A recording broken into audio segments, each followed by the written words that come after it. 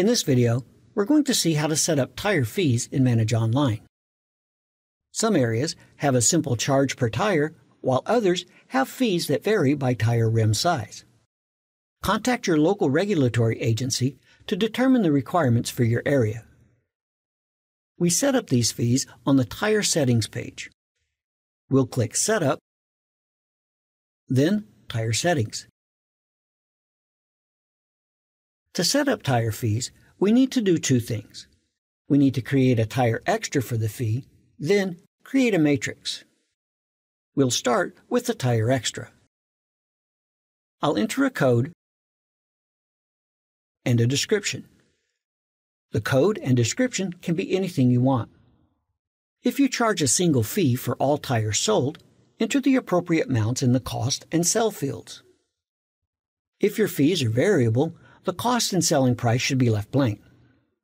Select the appropriate sales class code for your fees. Select the appropriate product tax type. In some areas, these fees are taxed, and in others, they are not. Again, contact a tax professional or your local regulatory agency to determine the proper setting. For the purposes of this video, I'll select this one. I'm going to check this box, which will cause the fee to be added to all tire sales.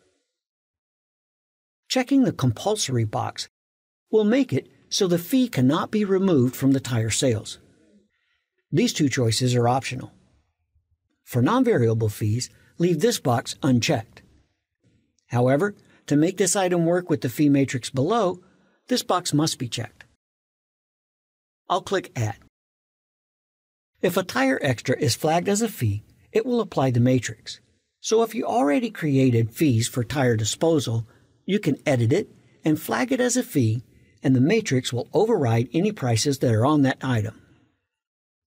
You now only need one tire extra for your fees, because after we complete the matrix, Manage Online will calculate the appropriate fee to apply. Since the process is now automated, you should delete any additional fees you have created. The next step in the process is to build the fee matrix. We'll create several different lines, then look at how they are applied. First, I'll enter the description, which can also be anything you want. Just note that this description will print on your customer's documents. For the first range, you can leave the rim size from field blank or enter a minimum size as appropriate. Then enter the rim size to for this range. For this example, I'll enter 15. Next, I'll enter the fee amount and select whether it is a dollar amount or a percentage of the sale price. If I charge a percentage of the sale price, but there is a maximum fee amount I'm allowed to charge, I would check this box and enter the amount in this field. We'll create one of those in a minute. To save this fee, click Add. Okay, let's create a few more. I'll enter a different description. For this line, the rim size from field is required, and it cannot overlap the previous range. So I'll enter 15.1, then a to limit for this range. I'll set this range to 2% of the sale price.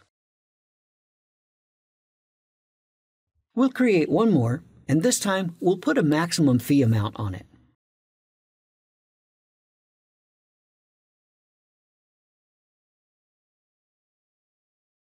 I'll cap this range at $3.99.